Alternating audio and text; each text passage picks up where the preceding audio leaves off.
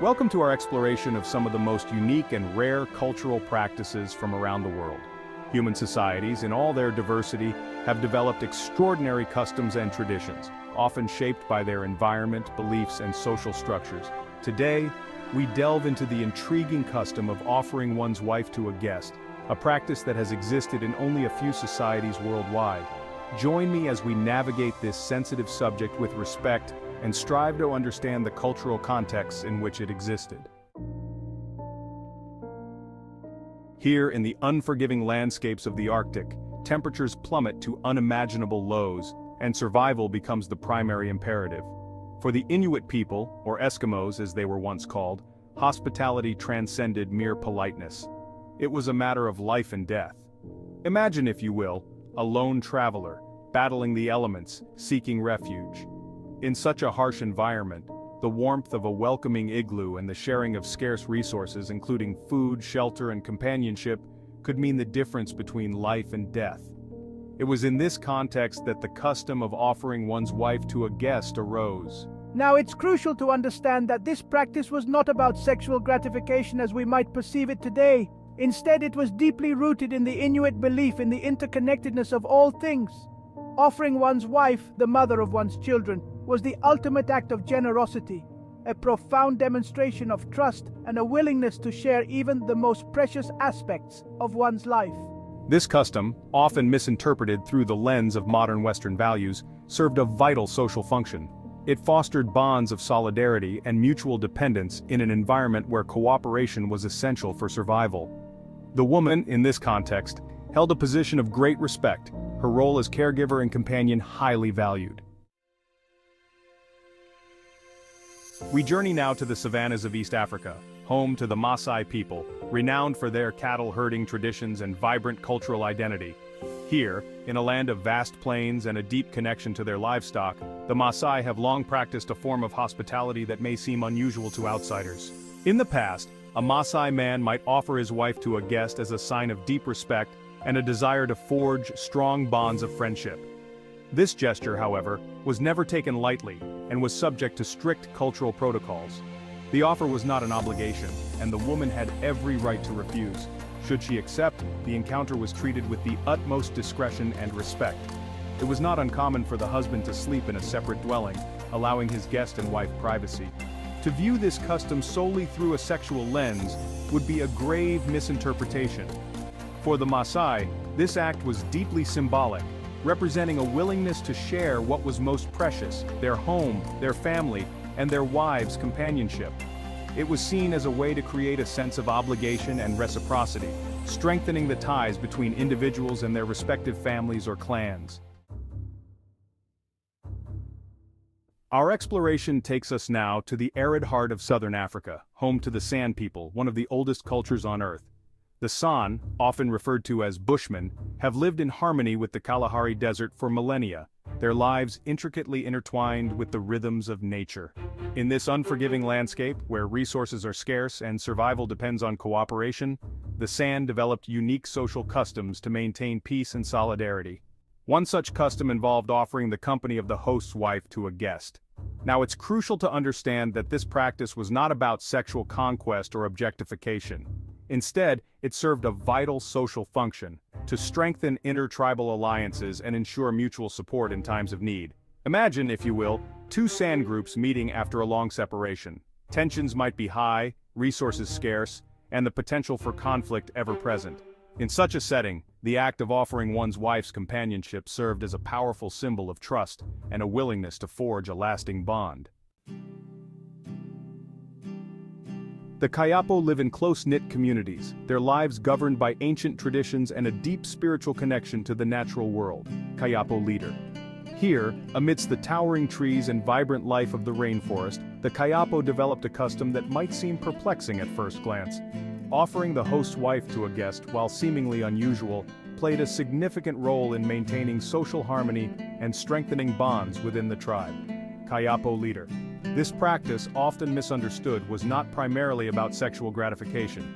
Instead, it served as a powerful ritual, a way to build trust and solidarity among the men within the tribe. Kayapo leader.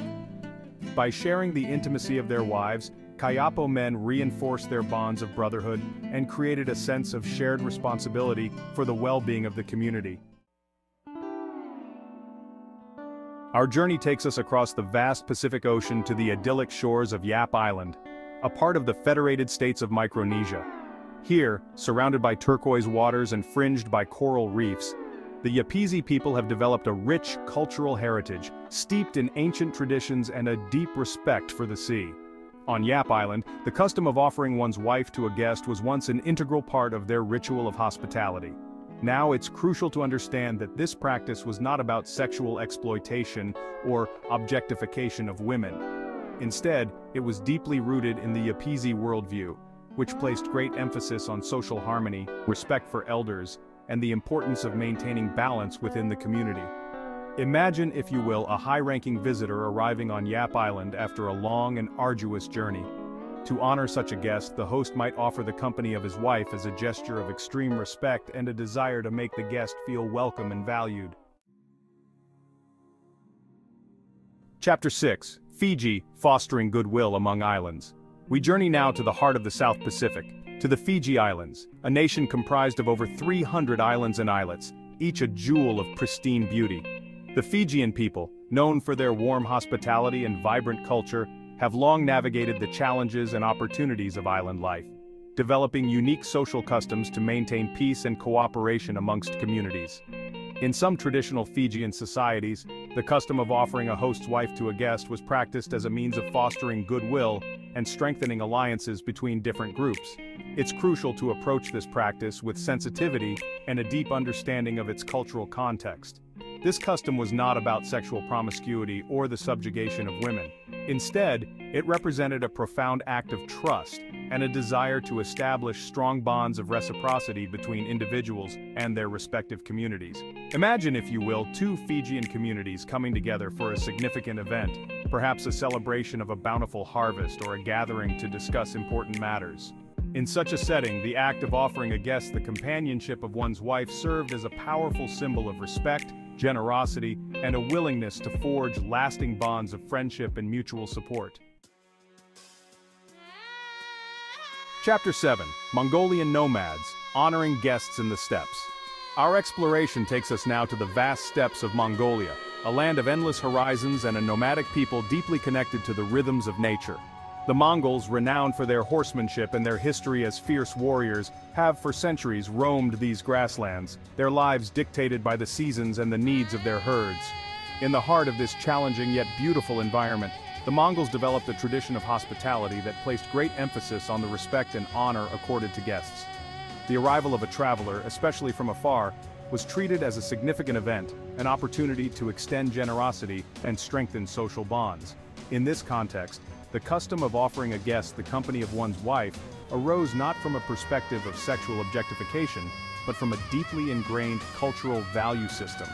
It was seen as the highest form of hospitality, a way to make the guest feel truly welcome and to solidify the ties of friendship and obligation between individuals and their respective groups. Chapter 8. Turkic Nomads, Reinforcing Social Fabric.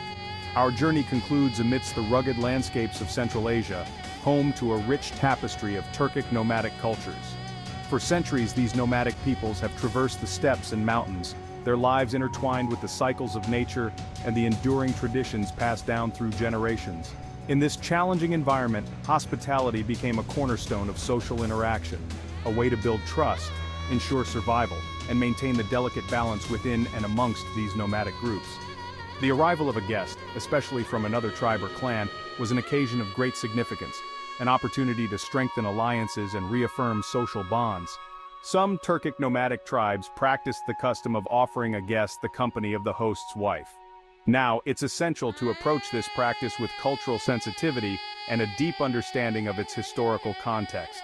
This custom, while seemingly unusual today, was not about sexual exploitation or the subjugation of women. Instead, it served a vital social function, acting as a powerful symbol of trust, generosity, and a willingness to forge lasting bonds of friendship and mutual support. Thank you for joining us on this journey through some of the world's most unique cultural practices. We've explored a sensitive custom, one that challenges our modern sensibilities, yet offers a glimpse into the diverse ways human societies have organized themselves throughout history. Remember, these customs, while rare and often misunderstood, played significant roles in the social structures of their respective societies. They highlight the importance of approaching cultural practices with sensitivity, striving to understand their historical context and the human values that underpin them. Don't forget to like, share, and subscribe for more fascinating insights into the diverse cultures of our world.